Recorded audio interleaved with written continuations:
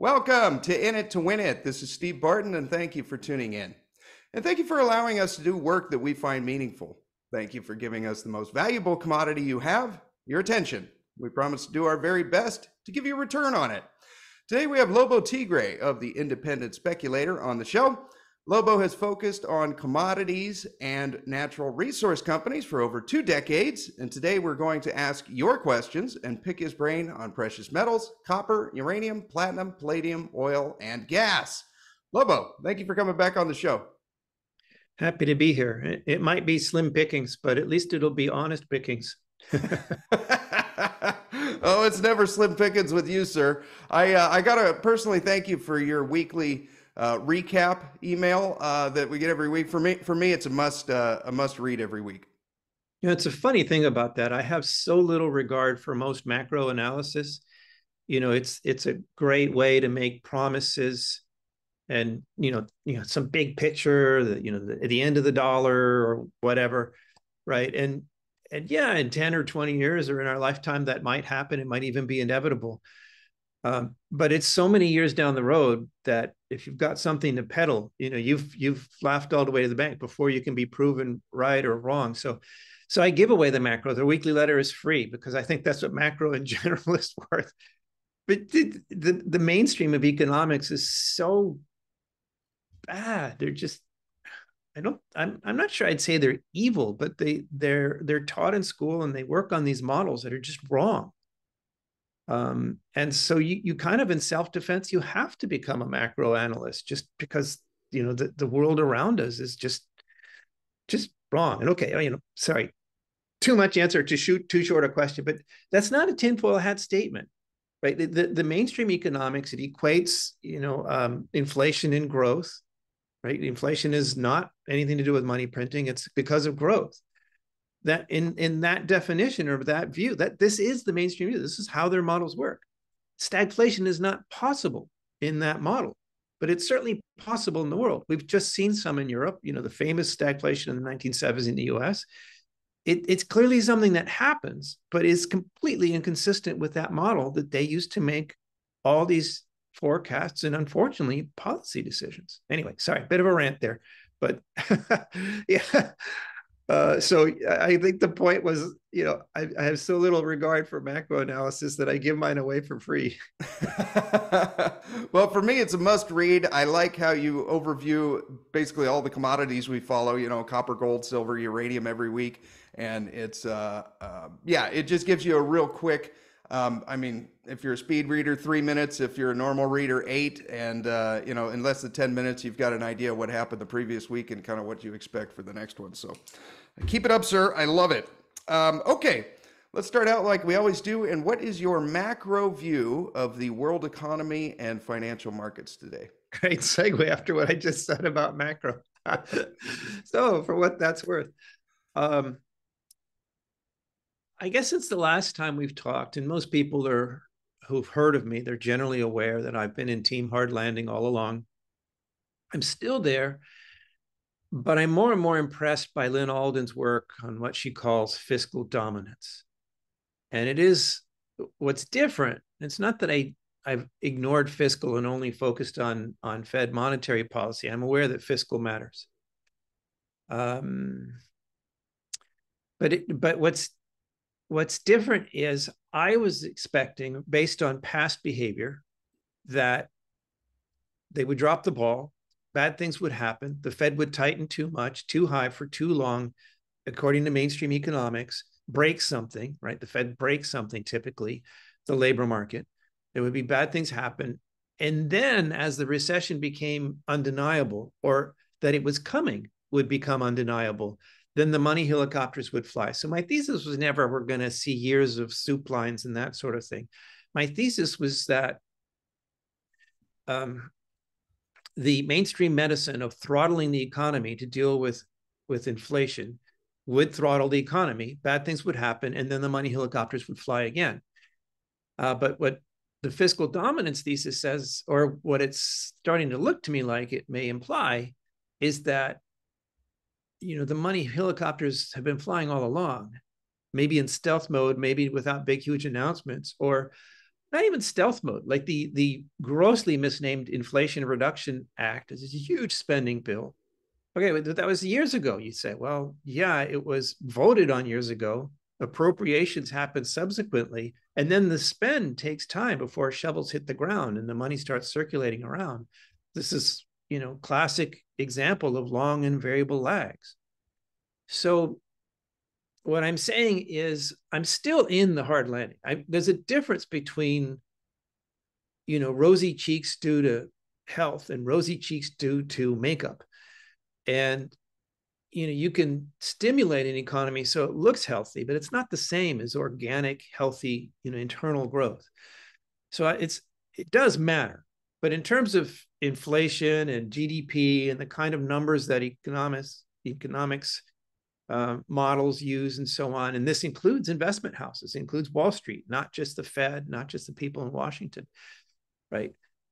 We may not get that undeniable hard landing. We may get a completely deniable hard landing. What I'm saying is I think the damage is still being done. And as you and I speak, we just got the JOLTS report, and it showed fewer job openings and fewer quits, which is really interesting. The quits rate, that tells you that the psychology is changing. It's one thing for the companies to say, oh, yeah, maybe we're a little worried. We don't want to hire so many people. It's another thing for these people who got all their stimmy checks and who had the great resignation and all this stuff, for the people to start saying, you know what, maybe it's not a good time to quit my job. At least I've got one, right? So I see the data still backing up my thesis. You don't go from 0 interest rates to 5.5% without something giving somewhere. But if there's a lot of fiscal stimulus at the same time, that could be masked. That's the makeup, is what I'm saying, as opposed to the bona fide health of the economy. So we'll see. We are at crunch point now. It's rare for me to make predictions. As you know, I try to avoid the prediction racket.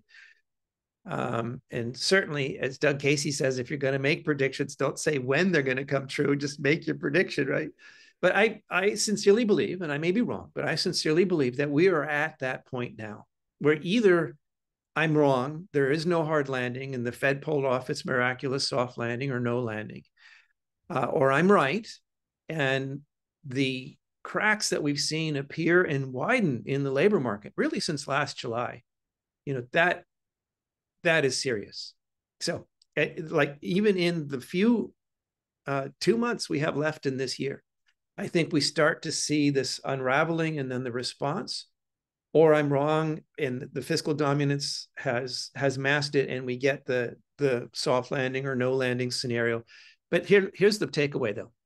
Never mind the theory. That's the macro theory. That's the freebie. Here's the pig, right? If I'm right,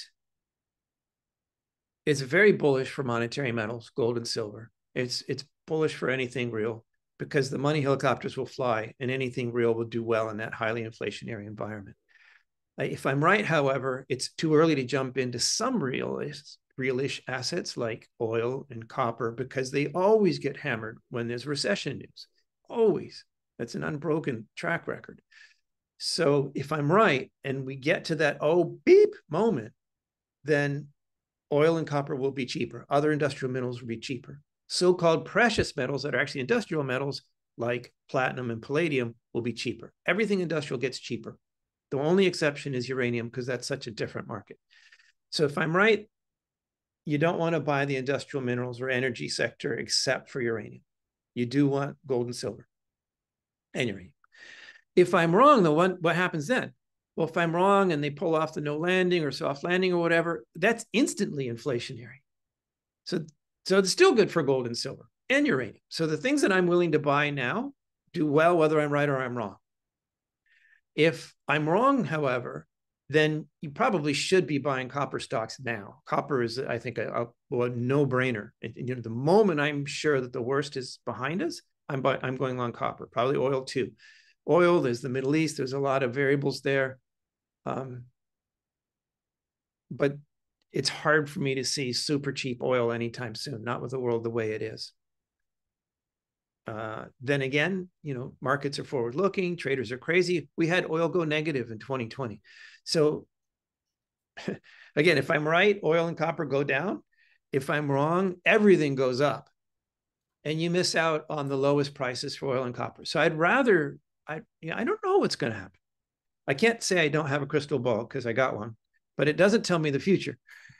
Um, and so if I'm wrong, then I will miss out on oil and copper lows, right? But I won't miss out on the multi-year runs afterwards. There's still plenty of time to make money. So why should I take the chance? I've got stocks in these spaces that I think are going to win either way. Why take a chance on something that I could maybe get out at 50% off in 2 months? Yeah, so that's the way I see it. That's a bit of a long-winded answer, but I think it's important to not pretend that I know the future and to lay out the options here. Your mileage may vary, dear audience. Make your pick. Okay, yeah, that's interesting, especially what you mentioned about the stealth QE that's going back in 1929 when they had soup lines. That was undeniable. But now that we have EBT cards, that's very, very hideable and very stealth. Yeah. But my partners, she sees them in the supermarket. I can't tell. She's more observant than I am, but she can tell the Prada purse from a fake Prada purse or whatever at 100 meters. I would know. But she can tell. She sees when they bring out these cards at the supermarket, and she gets mad. She gets offended because this is not like a poor person with this card. It's this person wearing expensive stuff, and they pull out the food card. You don't see that it's government assistance, but the blindness of the system, its inability to distinguish those in need, really in need, versus those who are abusing the system. Sorry, don't get me started. That'll be another rant. Oh, I'm a real fan of government. Part of the stealth thing, and it's but the key takeaway is this may sound like I'm making an excuse, but I think if I'm wrong, or dear audience, if you have been in that camp that thought there's no way they can throttle the economy this much without something breaking, right? Not just me, a lot of people have thought this. If you think that way, and it turns out that there's no landing, it's not that the world has changed or you're crazy or you're just an idiot. I think it's got to do with fiscal dominance hitting earlier than expected. Like the money helicopters have been waiting for something bad for them to fly. What if they've been flying the whole time? Right? You see the difference? So no, you're not crazy. You're not wrong in the sense of the way the world works. It's just that they pulled one over on us. Yeah. They're very good at that. Okay. Listener question. Philip wants to know. He says, everyone talks about inflation and the falling value of the US dollar. What are your thoughts on what will happen with other currencies? For example, the Australian dollar. Well, I'm not a Forex trader. So if the question is, which is the best fiat to bet on, I'm not the guy to answer it. I mean, a lot of people talk about, in the right environment, the oil currencies, the Norwegian crown or something like that. The Swiss franc used to be the safe haven currency, but the Swiss franc has really become just another fiat. It's another floating abstraction. Which one will float more, who's going to win the race to the bottom? I don't know. That's above my pay grade. What I do know is that they're all fiat. They're all worthless. They're all, if you pull back and look at the big picture, being debased, and therefore anything real, and that includes gold and silver, but real assets, property, houses, whatever. In real terms, those things are going up. And if I'm not a chartist, but to my mind, and I've said this many times, but for that one person out there who hasn't seen it yet, if there's just one chart about money that you need to look at and understand, it's the long-term chart of the dollar's purchasing power, even using CPI, which is giving the other side much too much credit, but the declining value of the dollar versus the gold dollar exchange rate, aka the price of gold. It's a giant X. It's a little bit of a curvy X, but it's a giant X. Over the 70 years since the dollar was severed from gold, gold was free to have a little bit of price discovery, even if manipulated or phony, but some. It's a giant X. The dollar loses value, and the other ones lose value as well. It's I'm not just beating up on the dollar. All fiats are losing. And lo and behold, we have gold hitting all-time highs in other currencies before the dollar. So if the dollar is the last man standing, right. There we go. Right. So, and there's one of these on my website somewhere, but if you superimpose the gold on that too, it's a giant X. It goes the other way. Yeah. And by the way, this makes it look like, oh, it lost so much more at the beginning. Well, that's because once you go from 90 cents to 10 cents, right? Going from 9 cents to 1 cent is on a percentage basis just as much. But on this scale showing the whole dollar, the 9 cents to 1 cent just looks tiny. So this makes it look like the dollar's been losing less value more recently, but that's an artifact of scale. It's actually not true. And this is partly why the X looks curvy, like I was saying. Yeah. But yeah, I mean, this is it. This is, it's just an incontrovertible fact. This, I mean, just I don't need to prove this, but just think about your experience. I remember as a kid in the back of the car, my father complaining about gasoline prices in the high 30 cents. I mean, what's going to happen next? 40 cents a gallon? Oh, like the end of the world. He was thinking this would be, but I mean, this is incontrovertible. Right? The fiat currencies, they're all being debased. None of them are safe. Doesn't matter to me which one wins in the short term or whatever. I'm not a Forex trader. And it's why I save. I literally have no savings account. I have only current accounts. And if I'm putting any money away for savings, I'm putting it in a CD in a bank, and who knows what the hell happens if they have a bank holiday or a bail-in or something. I'm stacking silver and gold. This has worked for me in the past. What you have a story about how stacking your silver got you and your family out of a pinch. Do you mind going over that? Sure, that is it's a true story. It's available for free on the website. The article is called "In Defense of Hard Money." And just probably search for defense in a little, magnifying glass thingy. You'll find it. And so, yeah, as a kid, I participated in the great bull run of the 70s. I didn't quite top ticket, but I kept buying it. I didn't have money enough to buy gold coins. So I was putting my lawnmower money into silver coins and things. But even before that, as a kid in Mexico, I collected coins, and I collected silver pesos were going out of, like coin pesos were just going out of circulation. And I think they were mostly tin or some crap. I don't know what, but they had a smidgen of silver in them. So I just started collecting them and hoarding those old silver pesos. And the story is, flash forward 1999, I had a personal sort of job rug pull in a financial crisis. And I was literally on my way to Costa Rica in a Winnebago full of kids. And this happened. I'm in Mexico, and suddenly I've got no job and meager savings, and I had to do something.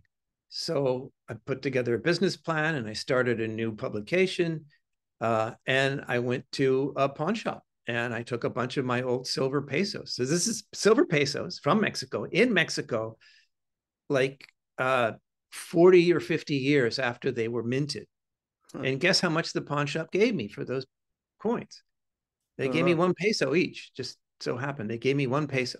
So think about what would have happened if I had pesos in the bank over 50 years. How many times did they lop 2, 3, 4 zeros off?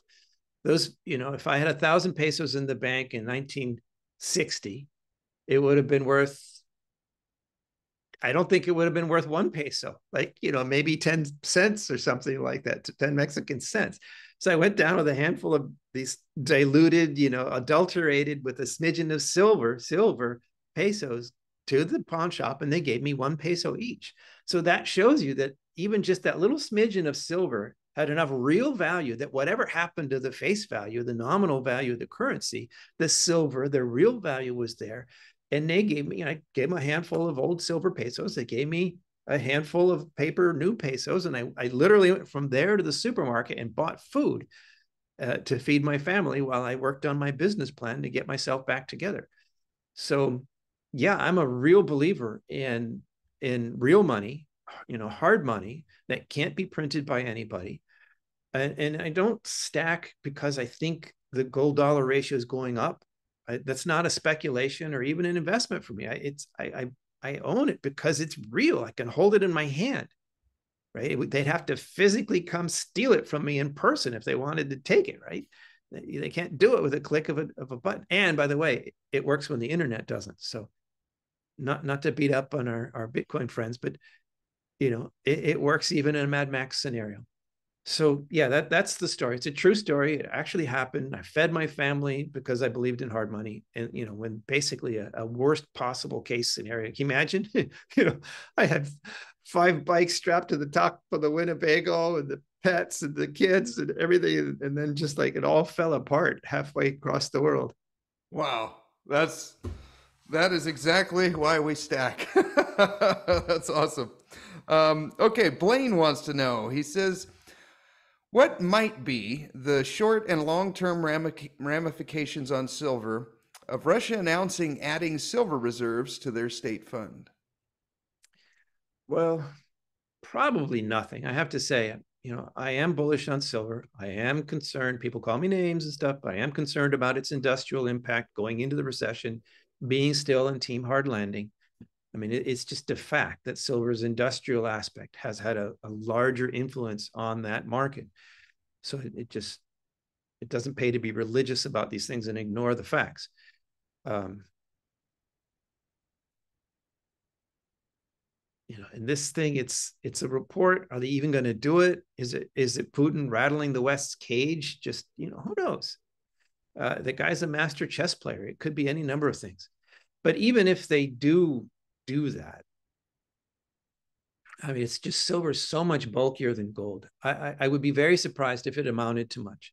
But okay, let's say it really happens and they really start socking away a large amount of silver. That would, in fact, constitute a new end use of sorts. Like, 10 years from now, they might be forced to liquidate it or whatever. At some point, that silver could come back to the market. But while they're accumulating, that would be a new end use. That silver isn't coming back in the market. It's not going into photo panels. It's not doing anything else. It's just sitting in a vault somewhere in Russia. So that constitutes new offtake. If it was substantial enough, I do think it would matter. But yeah, I think it's premature to say that it's going to happen at all, and if it'll happen on a scale enough to matter. Okay. All righty. And follow up, has your wait and see views on Mexican silver miners changed at all? No. I know there's a lot of optimism out there, and Scheinbaum's talking about being more business friendly. But the Democrats in the U.S. are talking about being more business friendly too, and it doesn't stop them from slapping new taxes or regulations or whatever. The idea, at least in most of these, populist leaning in not just U.S. but around the world, is to talk the talk, but then you're still going to regulate the heck out of them. You're still going to tax the heck out of them. They'd rather give a subsidy than cut regulations or taxes. Instead of actually improving the business environment, they'd rather give you bad business environment medicine in the form of subsidies, which of course means more taxes and more negative feedback. So it's this horrible situation. And how do you tell if a politician is lying? His or her lips are moving. So no, I'm not at all convinced. I need to see it. And by the way, it won't be a policy announcement. If the government came out and said, we realize that mining is important in Mexico and we are pro responsible mining, that would seem like an about face. I'm sure a lot of Mexican stocks would go up immediately on that announcement. I wouldn't believe it. I would wait to see what the actual bureaucracy does. Because bear in mind, under the AMLO administration, they didn't pass any laws against the mining. I mean, they did nationalize lithium, but they don't have any lithium production. So like they made a big fuss about it and they didn't actually do anything. But over the course of the administration, the regulators, the bureaucracy, the people that issue the permits got more and more uncooperative until they just got to no, we're just not issuing any more permits for open pit mines. The minister said, oh, there were just too many in the last administration. We're not issuing any more. Doesn't matter due process, doesn't matter you've got your EIS approved, doesn't matter what you do. We're not giving you any more permits. So hear what I'm saying. It didn't matter what the policy was, didn't matter what the law was. They just said no. And who's going to stop them? Right? You could sue them. Good luck getting that through the Mexican courts in less than 20 years. So let's see what they actually do. If they actually become more pro-mining, yes, that would make a difference to me. And it would be great because so many great silver plays are unfortunately in basket case jurisdictions like that. Okay. All right. Yeah. So like any politician, you'll wait and see what they actually do. not what they say, and hopefully they do something that's more pro mining. Okay. Lower Kula wants to know, what are Lobo's thoughts on tightening stops on miners during increased volatility? Well, the opposite. If I use stops, I'd loosen them on increased volatility. You tighten your stops, you can get stopped out when you don't want to.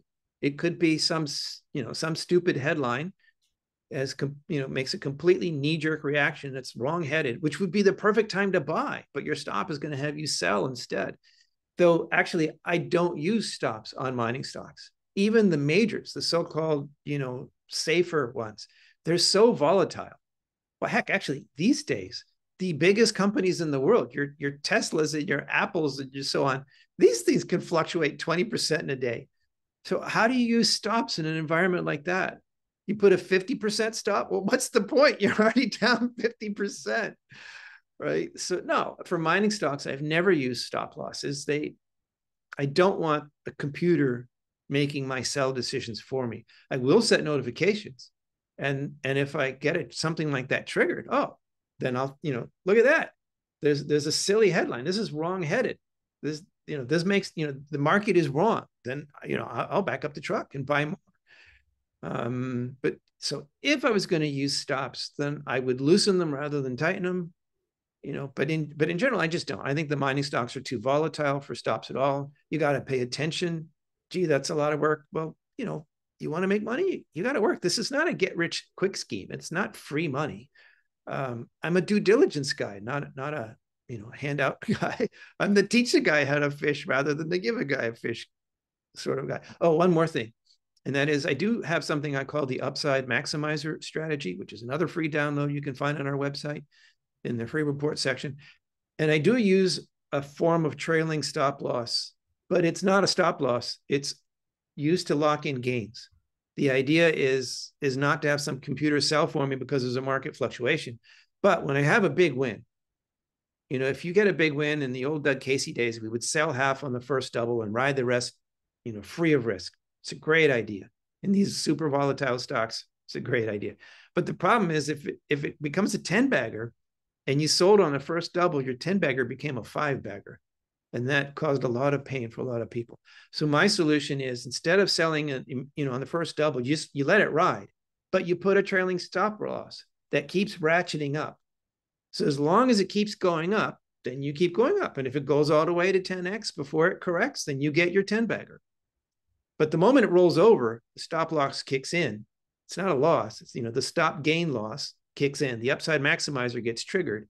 And then you decide, well, is this bad news? Yeah, I'm going to take all my money and run. Is it buying up? You make a decision, you get the trigger, and you, the human being, decide what to do with it. So there is a place for stops in my world, but it's like the opposite of what most people use stops for.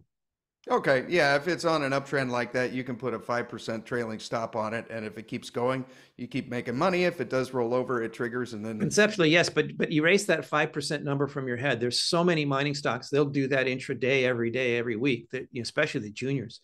I don't even want to put a number on. I will look at the numbers. You can do a statistical analysis of typical volatility of stock. You can just eyeball the chart and say, oh, look, it often fluctuates 5-10%. Or 10-15%. So at that point, your upside maximizer trigger, if it's 15% is a typical volatility, you wouldn't want to be triggered unless it goes, say, 20%. And that's not a number to put on everything. I'm just saying it's an example where you need to look at the reality, not in general, not for mining stocks, for that specific stock. What does it do? And what would constitute a change in its behavior? So yes, again, it's one of those things where you have to pay attention. This isn't a get rich quick scheme or easy money scheme. I work hard at what I do, but I try hard to help my clients make the best of it. Okay. Yeah, we'll put a link to that article down below. I've read it. It's a really good one. Okay. Andasov wants to know, says, my explorers and developers are not responding on any level to the rise in corresponding metals of over 30% like they were in 2019 and 2020. And generally speaking, based on my producers, the generalist and retail investor is not involved in the sector in any measurable way. Has this extent of non-interest been overcome before? And what was the catalyst that changed the sentiment? It's a very sharp question. In my experience, no, I've never seen anything quite like this. Typically, my mentors, my teachers would say, the typical pattern was the majors move first, and then it would sort of trickle down to mid-tiers, and the juniors would move last. But because they're so small, then they had more hockey stick potential. But it just seems like that pattern is broken down. I remember in 2008 when we had this super sharp V-shaped bottom in gold, and people forget, that gold actually ended the year in the black. It just came screaming back from that waterfall event in October, November of 2008. It wasn't just the majors that came right. The quality juniors, or the companies that were actually building a mine that had high margins in a bankable full feasibility study, they came screaming back. Or the juniors that were just hitting it out of the ballpark. Every round of drill results, high grade, thick, high grade gold or copper or whatever it was. There was an immediate response. This differentiation that the viewer is asking about, I've never seen anything quite like it. It makes me nervous, I will admit. But I'll go a little bit further. And on the one hand, I'm congratulating the reader for the sharp question. On the other hand, if you've got a lot of stocks that aren't moving, you need to ask yourself who picked those stocks, because the stocks are moving, even the directs. I mean, I've got one or two in my portfolio, like one that isn't one gold stock that isn't responding to higher gold at all. It's just flatlined. But it's so flatlined. There's something artificial about that. That's just not right. That's like there is somebody consistently selling at a certain threshold, no matter what. And I got to figure that out. But even the underperformers, they've all come up a little. I mean, the high flyers, the go-to names, they're all way up, right? The other ones, they didn't respond right away. But it's hard. As you and I are speaking, gold is closer to 2,800 than 27. So even the underperformers, they've started to curve up. So if you've got one that isn't moving at all, I'm not saying sell it right away, but that is absolutely a red flag. And for my portfolio, the ones that I see as not performing as they should, that's a red flag. And I'm having this hard conversation with myself and my clients. Do I sell this? Do I buy more? What do I do? Why is this doing this?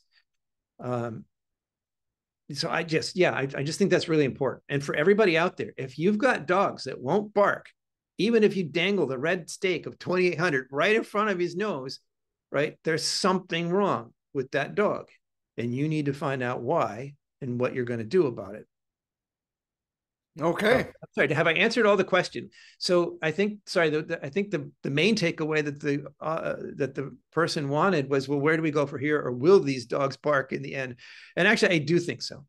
If we get a mania phase, if gold becomes the flavor of the day, anything with gold in the name is going to run. I mean, it's just like, you see these insane things with any company that even mentioned AI over the last year, the stock would move. Didn't matter if they didn't do anything, they could have been a potato farm or something. Oh, we're going to use AI to grow better potatoes. Oh, the stock would double, right? That sort of thing can happen in the mining space. And in that kind of environment, yes, everything will go, rising tide lifts all ships. But the ones with the holes in their hulls, they don't last very long on that rising tide. So I'm not saying it's okay to go out and buy all kinds of crap. The answer to the question is, unless this time is different, yes, even the dogs, of the market, they should all go.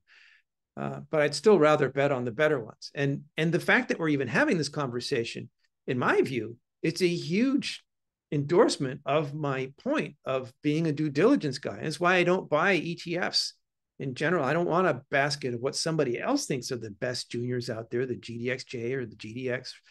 And even the GDX, those aren't juniors. Those are all billion-dollar companies. So, yeah, I want to pick my own stocks. And I got to say, last year, the stocks were not responding. We were having a different conversation. It wasn't, why aren't some of these stocks? It was why aren't any of these stocks responding to higher gold? And I had taken some profits. So my current portfolio was in the red at the end of last year. And I'm up 50% now. So it's gone from in the red to up 50% on average, including the underperformers, including the dogs. So stock selection matters. So it may sound like I'm bragging a bit here, but the point is, don't rely on the market to save you from your mistakes. If you've made any mistakes, you've got to be honest with yourself and you got to drop the axe. You can't fall in love with these things. Okay. Company selection. That's how I can summarize that. I'm a stock picker. What can I say? Yes, of course. Of course. Check out Lobo's service, at least his free newsletter. It'll be in the pinned comment below. Okay, moving on to copper and electricity. Peter says, assuming that big tech follows through with their massive investments in nuclear infrastructure for their data centers, do you think we will see some correlation in the price action of uranium and copper, or even silver perhaps? If so, what sort of catalyst should an investor be on the lookout for? Well, that's a very interesting question. That's a thesis that will take years, if not decades, to roll out. I mean, we've got all these wonderful headlines that maybe the fastest one would be bringing 3 Mile Island back online for Microsoft. But even that, it's going to take years. And for Google to build 6 of these new small modular reactors, this doesn't even exist in the United States yet. So this is a new technology. The plants, the designs have been approved on some of these, just the designs, right? That's the stage we're at. And who knows where copper and silver will be and what they'll be doing at that time. Broadly speaking, that giant X we talked about before, fiat's down, real things up. Sure, there'll be some correlation between copper and silver and gold and uranium, and sure, anything real that's necessary and valuable. But I don't think that's going to help me make investment decisions. And it's far enough in the future that even though I am, take copper, for example, I am bullish on a multi-decade scale there. Like the amount of copper we need, it's just huge and growing. And we don't even need these AI centers or any of this stuff. Just the world population growth demands more copper. And then the new use cases demands even more. And one of my favorite things is like, well, there's all this fight over whether, the lithium batteries or whether no, people actually want hybrids now. The EVs are done. We want hybrids. Well, it doesn't matter whether you have a big battery or a little battery. It doesn't matter much. You still need the copper to hook it up. Like the connections are still copper. And yes, aluminum is cheaper and it conducts electricity, but it's more brittle.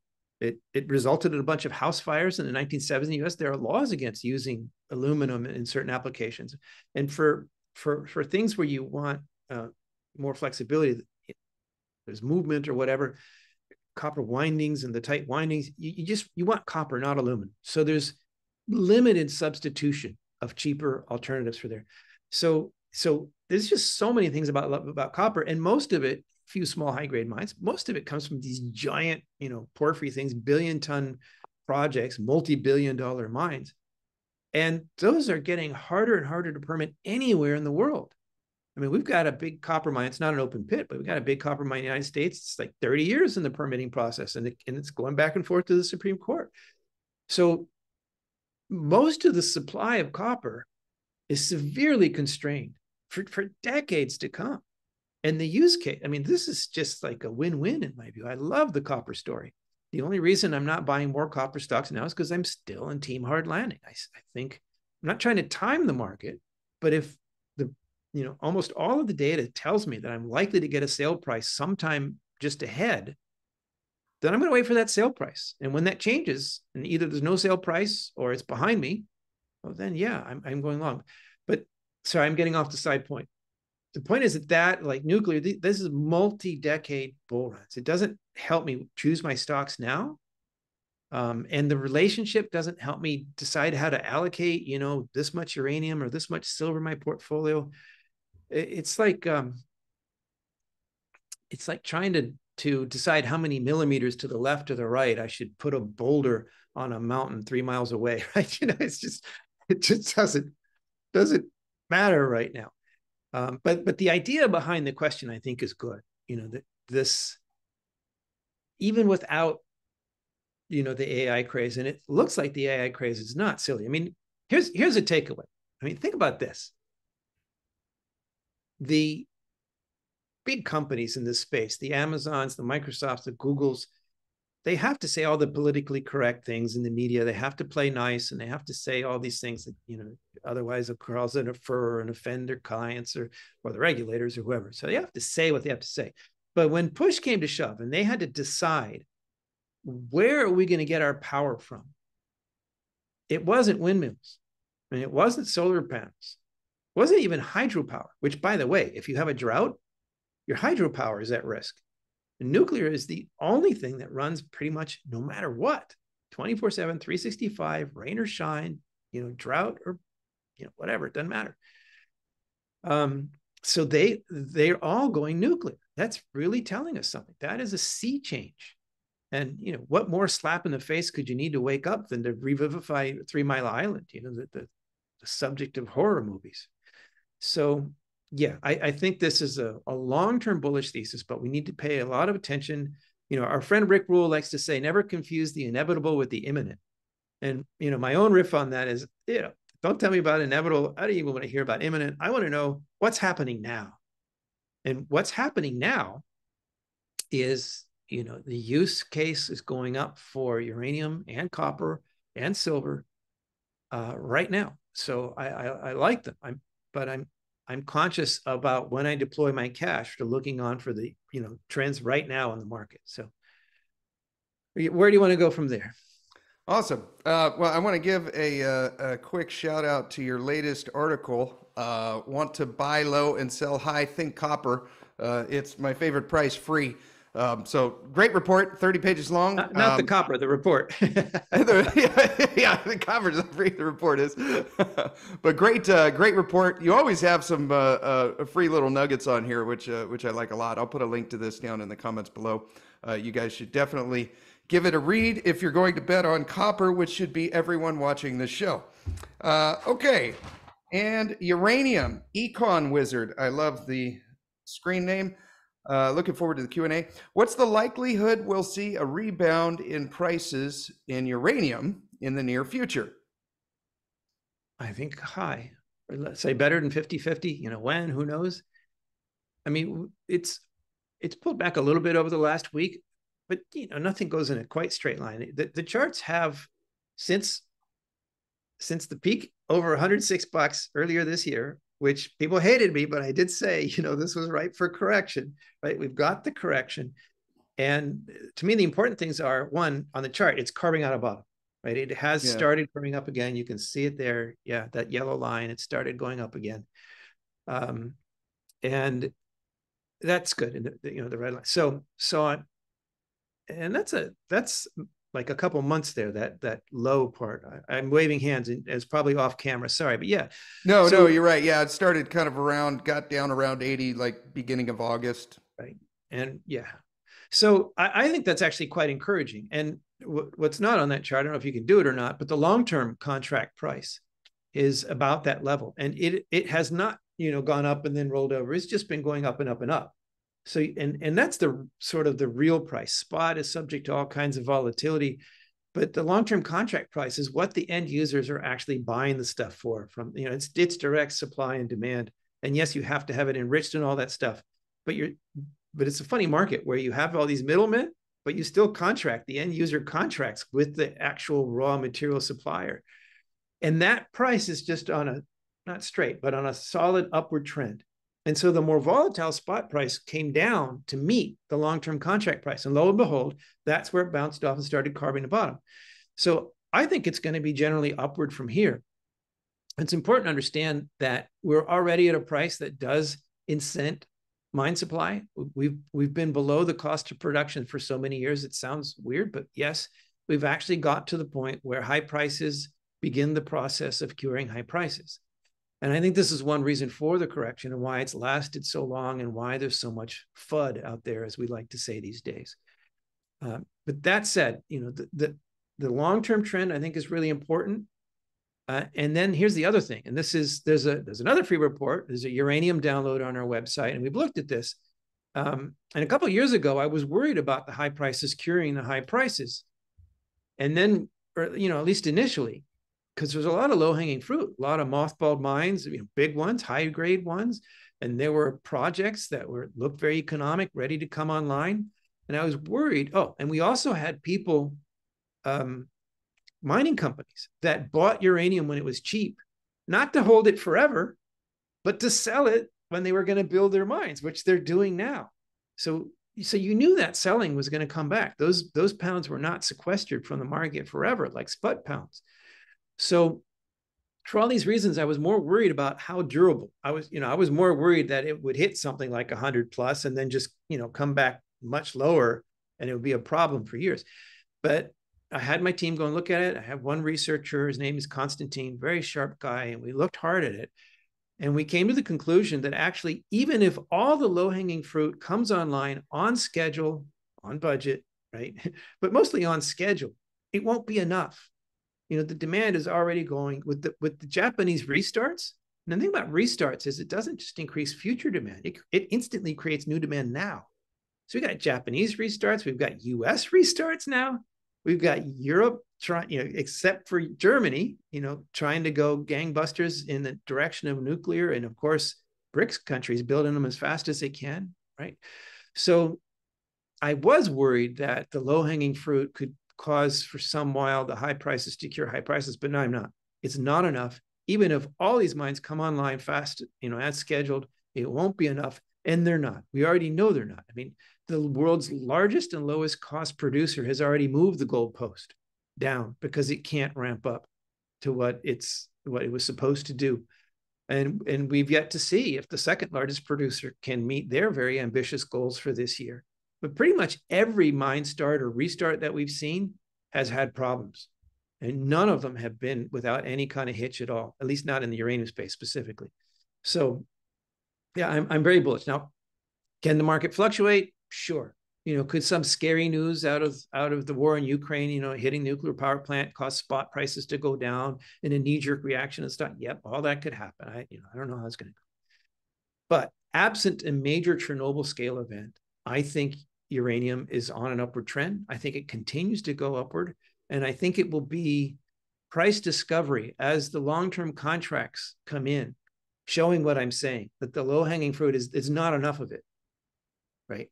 I think, I think we're going to, it may not do a 2007 style hockey stick. That's not my expectation. My expectation is that it continues to grind higher because that's the reality that we're in now.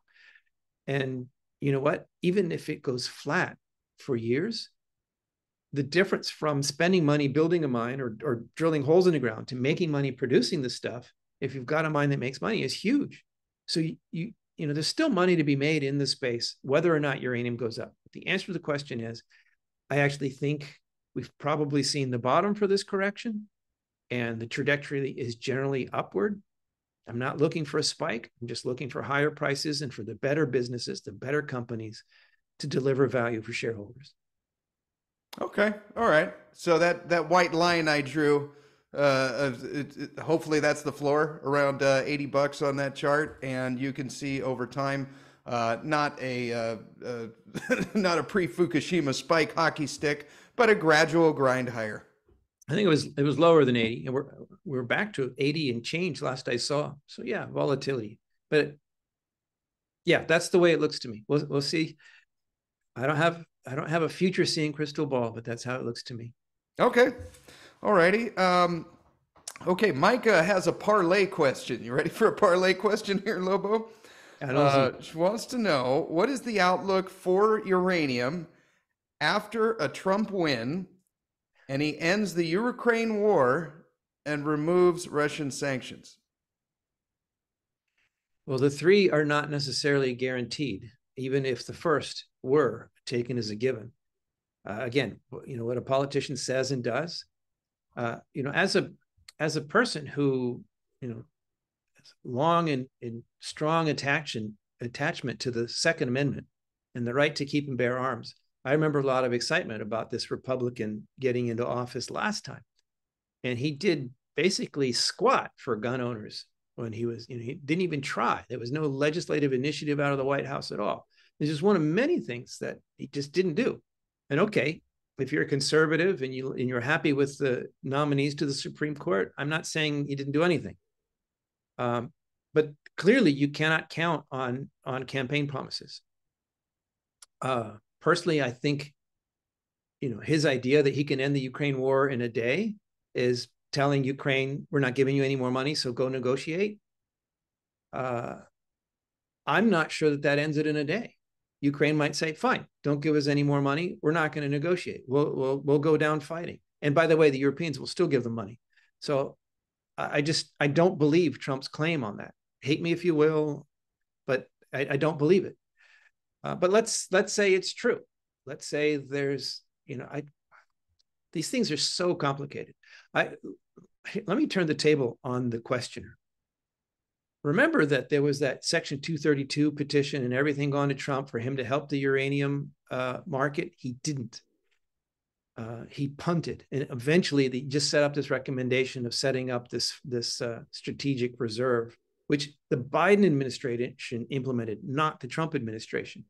And by the way, too, Joe Rogan in his interview with Trump asked him about nuclear power, and I think a classic Trumpian way, his answer was, nuclear power is dangerous, these weapons and all that stuff. We're not talking about weapons. We're talking about civilian electricity generation. But people conflate these two all the time. It's why there's scary news out of Russia about nuclear weapons and uranium stocks sell off. Like they have nothing to do with each other. But in so many people's minds, these issues, these different things are mixed together because they share the word nuclear. So Trump said in that interview, he pulled back. He was not strongly pro-nuclear. It might be that if you're a one-issue voter and all you care about is nuclear energy, that you should vote Democrat, because the Biden administration is the one that implemented the strategic uranium reserve. The Biden administration is the one that threw billions of dollars at new nuclear, advanced nuclear. I'm not a Biden supporter. I'm not a Democrat. Please hear what I'm saying. I'm not saying I want to vote for Biden. I'm just saying that if all you care about is nuclear power and your uranium stocks, given the track record, not just words, given the actual track records, Harris is more pro-uranium price than Trump. So take that for what, I'm not telling anybody how to vote. I'm just trying to be realistic. I'm going to get hate no matter what. But the good news is, it's not just Trump, it's the people around him. I think everybody gets that you've got to have nuclear in the mix. I mean, look at Google and Amazon, right? Microsoft. So I just think that writing is very clear on the wall. I think either administration is going to be pro-uranium at some level or another. I think both candidates are promising the moon in terms of inflationary policies, and that's good for any real asset, including uranium, gold, silver, copper, the whole works. So, yeah, I'm glad I'm a Puerto Rican and I don't get to vote this time, because the lesser of two evils. That's just a horrible choice to have to make. Yeah, we're we're not left with a whole lot of fun choices. Okay, yeah. So that uranium report, we'll put that all the reports we mentioned, we'll put down in the notes below. Moving on to PGMs. Okay, so the platinum group metals. Rookie Mistake wants to know, is he bullish on platinum? And I'd like to add palladium in there. No, they're industrial metals. I'm starting to get more hate about this than I got about, no, I wouldn't say more than silver. Silver, when I got called Darth Silver, there was just so much anger for not being, look, if somebody doesn't agree 100% with whatever's going to make your favorite investment go up, that doesn't make them Hitler or Darth Vader or whatever, right? I mean, between intelligent people, there must be room to disagree. That said, yes, platinum and palladium are industrial metals. I try to avoid assiduously to use the term precious metals because it's vague. And it's not important that a metal is expensive, right? There's some weird elements at the high end of the table of the periodic table that are ridiculously expensive to produce, like 1 microgram, right? But it's not a monetary metal. It's silly to even call it a precious metal. It's just an extremely rare commodity, So monetary metals, things that respond to fiscal and economic data, financial instruments, safe haven assets, that's gold and silver. It's not platinum and palladium. Despite Paul Krugman wanting to pay off the national debt with platinum coins, like platinum is not money. It's never been used as money. Most people can't tell platinum from palladium from silver, for that matter, right? It's not as useful for money. And no, I won't get sidetracked. So platinum, palladium, and industrial metals, I'm still in team hard landing. So this goes back to the very first question. If you think I'm wrong, if you think that the Fed and the powers that be are going to pull off a soft or no landing, then maybe the bottom is in for platinum and palladium, just because the economy turns around. And yes, we do still need ICE engines for a while, right? I do think the world is going to get rid of them, but it's not going to happen overnight. So yes, there is a case there. That's not my expectation. I still think the economy, the same reason, as bullish as I am on copper. You just showed that free report. I'm extremely bullish on copper. I just put a report out talking about the importance of being able to buy low and sell high. So even that, I'm not willing to buy now, because I think I'm going to get a cheaper price in the immediate, near-term future. So even if I was bullish on platinum and palladium, I would put it like copper and say not now. But I'm not. I think there will be time to see whether I'm right or wrong about the hard landing. If I'm wrong, then let's see how these metals respond. And yes, I get that hybrids still have gas engines. And yes, that's good for palladium, maybe the platinum too. But, I've been hearing these arguments for so long. Every time somebody brings up platinum to me, they're like, oh, it's rarer than gold and it's so undervalued. It's got to go up. Well, I've been hearing that for almost 15 years. So I'm sorry. No, it doesn't got to go up. Just because something is undervalued, or, that doesn't mean it can't be more undervalued. And you know what? If something continues to be undervalued for more than 10 years, you got to ask yourself if the use case has changed. Sorry, but that's just the way the world works. And the other thing is, oh, well, platinum, palladium got more expensive, so we're going to go back to using platinum instead of palladium. Well, it's not so easy. They operate at different temperatures. I'm not an engineer, but I've talked to people who are. And I understand that you can't even put the catalytic converter in the same place on the engine because of the different temperatures they operate at. So you can't just substitute for the one. You need to change your production line if you're going to switch from palladium back to platinum or vice versa. So it takes a long time for this retooling to happen. And there's all these facile answers. Oh, we're going to switch back to platinum. That's going to make it go up. Or South Africa is going to go up in flames, and there won't be any platinum. Well, yeah, but it just seems to, like, people say these things year after year and they just don't happen. Maybe this is the year it does, but I don't think anybody knows, or sorry, maybe next year, because we're almost at the end of this one. I don't think anybody knows. And if somebody said, this is a strong maybe, this is my case, I would be inclined to give them more respect than anybody says, oh, it's got to go up and here's why. I just don't believe that. Okay, so basically, if we're going by team hard landing, these are not monetary metals, so they're not going to respond like gold and silver, and history has proven that. And they're more of an industrial metal. Their main use is catalytic converters and ICE engines. And in a time of recession, people are buying less cars, thereby creating less demand for these catalytic converters, and that doesn't necessarily mean that the price will go up. By the way, interesting subpoint to that. I promise I won't digress too much. But the typical recessionary impact on cars and car buying, you can see it. This is chartable, is around 2 years. And this is consumer behavior. So even if, like, the GDP number comes back, like the money helicopters fly, after your house, your car is, for most people, their second biggest purchase. It's not something you rush out and spend money on. You get a stimmy check in the mail, maybe you'll go to Vegas, or maybe you'll buy more stuff in the store. But rushing out to buy a car is not most people's first choice. So it's something that's slower to respond. So if I'm right about the hard landing, that's bad for the car market. Here's the nuance, though, is that luxury cars do better in a recession than everyday cars, because it's the everyday people who get hurt the most. The people who are going to buy Lambos and Ferraris, the recession isn't going to stop them from buying a Lambo. If you got that much money, right, you're still going to buy your Lambo. Yeah, that's interesting. I never thought of that. Yeah. Oh, okay, but here's the takeaway. EVs are mostly considered luxury cars. So if the question is for platinum and palladium, and the economy is going to be worse on your ICE engines than on your electric cars, what does that say about the likely impact for these industrial metals that go into the ICE engines? Yeah, Just very good point. saying, I don't know the future. These are the facts that history tells us. Yeah. Interesting. Okay.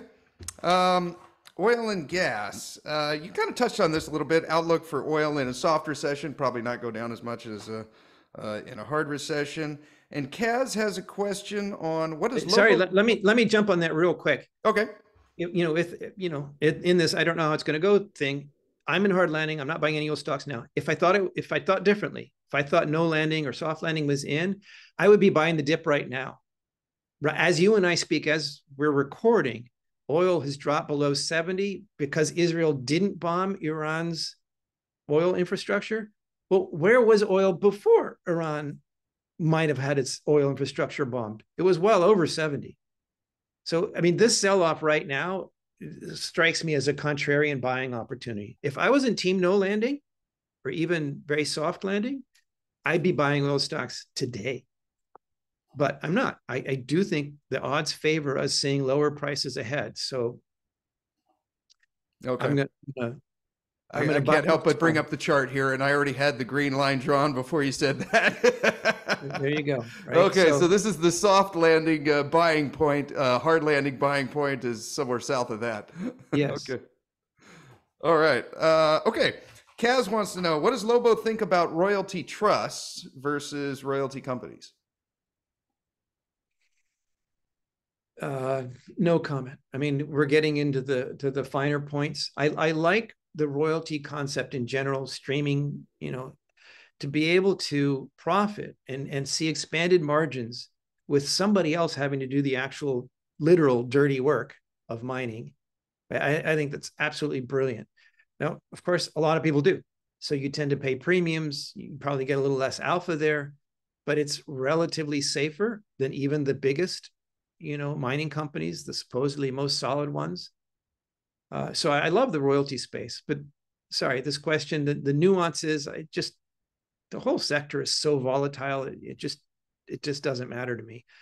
If I find a great royalty company and I can buy it at a cyclical low, I'm confident it's going to do well. It's one of those things that you anchor your barbell with. Something like that on the safe end, and then my hockey stick potential, nano caps on the other end. Okay. All right. Yeah, I guess my concern with some like the oil royalty ones is, yeah, they pay 10% in some cases, but man, hitting a recession, those could fall by 60% and your dividend goes away overnight, huh? Sure. But yeah, I mean, if you're, maybe this is me just reacting based on my own, I don't buy stocks for dividends. I'm not in them for income. I'm not at that stage in my life where I'm just trying to, preserve my capital and have fixed income based on my investments. I'm looking for capital gains. And so I'm looking for big moves in the market. And in that case, where I'm looking for big capital gains, the differences between these things are not that great. But yeah, sure. Other things being equal, those things do matter. And I guess I'll just plead ignorance. That's not an analysis that I'm doing for myself, for my own portfolio. And it's not something I get into. Okay. Alrighty. Authentic answer. And Bojo, you have a super fan here, sir. He says, does he have any openings to kick rocks for him? And what qualifications would he look for if he does? Well, no and yes, perhaps. I guess here's how it's come to work. This wasn't an official plan. It wasn't designed this way. But occasionally somebody really loves what I do. They want to learn. They raise their hand and we take them on as an intern. And if they do any good, then they may become an analyst. And yes, I now send my analysts out into the field. I have a team now that I've trained. They're really good. And I feel some regret about this because kicking the rocks is the most fun part. And I've trained a bunch of guys that are really good at it. So I don't need to do it anymore. Now it's gotten to, and it makes no sense for both of us to go. It's fun, but it's not a, rational business expense. So I end up going to the conferences and talking because I'm the public face of the company now. And my guys go out and kick the rocks and go in the mine tunnels and have all the fun, with the geologists in the field. I'm kind of bummed about this, but it makes sense. So if we're not hiring, I think the team is big enough now for the workload we have. We are expanding. We have a service called My Take. The Independent Speculator is the newsletter with my portfolio. It's all built around what I'm doing with my own money. That's the flagship publication. There's this other thing called My Take. It's not my portfolio. There is no portfolio. It's more like Consumer Reports, where we review companies, we evaluate companies that readers ask about. There's almost 1,000 companies under coverage. Obviously, that's more than even I can handle on my own. So I have this team, and clients, keeps growing. People keep asking for more, and the team does grow over the time. So yeah, I mean, basically, if you're interested, send me an email, use the contact form on our website, send me your CV. Oh, qualifications. And so when an opening happens, either an intern drops out or gets upgraded, or we're looking for more, or we have enough more companies under coverage that we need to add to the team, then I'll look at the pool of intern applicants and we'll see where we go. The qualifications are mostly, believe it or not, enthusiasm, attitude. I don't care if you have an MBA, that's probably a negative, actually. Experience in investing and so on is good to have that vocabulary, but a sharp mind that can learn quickly and wants to and is interested, that's irreplaceable. Somebody who just loves this and wants to be involved. I can't teach that. I can't inculcate that. It's either there or it's not. And if it's there, I can teach them, what Doug Casey and Rick Rule and all these other guys taught me over the years. The knowledge is transferable. The attitude is not. I'd hire a high school kid if he or she had the right attitude. I'd hire a 90-year-old if he or she had the right attitude, and was flying on all thrusters and so on. Wouldn't matter to me. You sound like you're describing the way Rick Rule described you 25 years ago. Could be, but it's the literal truth. If somebody sends me a CV, a resume, I don't even look at the education. I look at the experience. That's all I care about. Yeah. And by the way, attitude, people can bullshit. They can act fluffy and bright-eyed and bushy-tailed and whatnot. And then after you worked with them for a while, you realize, no, this isn't going to work. I've never found a reliable method, which is one reason why we do these interns. So it's basically a get to know you phase. If it's not working, I'll drop you like a hot coal, right? Sorry, but it's not working.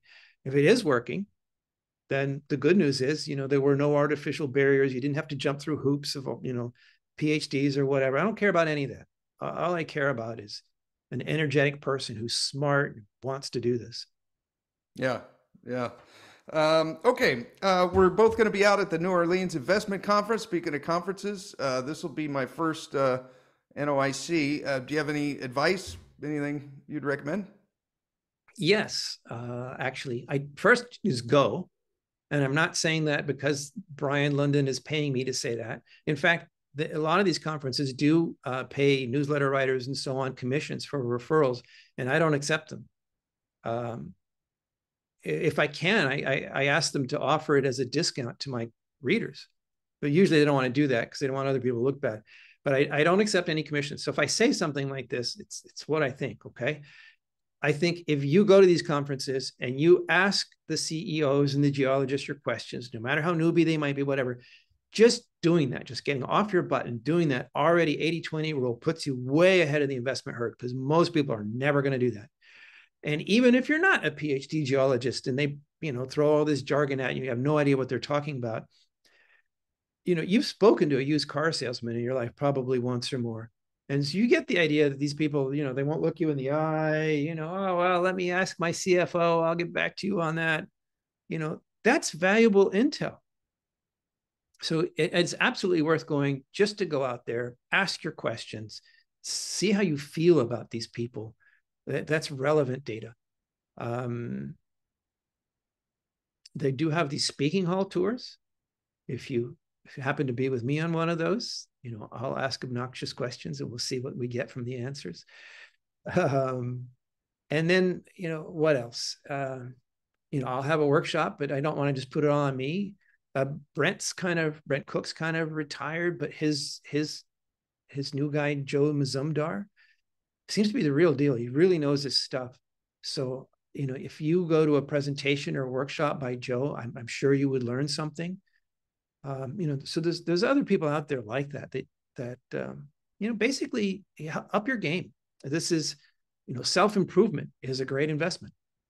Okay, awesome. Yeah, you're right about Joe Mazumdar. He's been in the Rule Classroom, and the guy's just been phenomenal. So yeah, I'm looking forward to that, Lobo. I'll have a little booth. Brian set us up on the media row, so if you come by, I'd love to interview you again for 15, 20 minutes. Do it live. Awesome. Well, thank you very much. If people want to get a hold of you, we'll put all your links down in the show notes below. Any final thoughts? Sure. Just the quick one is sign up for the free letter. You may or may not agree with my thinking. You may want to fight with me about palladium or whatever. Fine. The one thing I can guarantee is that I won't spam you with a flood of daily advertisements. I hate that. Try the free letters, see if you like the way they think. And even if you disagree with me on some things, remember, I'm not here to compliment you or blow sunshine your way. I'm here to be a due diligence guy. And there's, I hope, value in that. Yes, well, I will second the free newsletter. It's a must read for me every week. And thank you for doing it. Thank you for coming back on the show, Lobo. Yeah, thank you. Yes, and thank you for tuning in. Be sure to support the show and share this with anyone that you think needs to hear it. It's probably your buddy that can't stop talking about tech stocks. You have yourself a great rest of the day, and we will talk to you next time.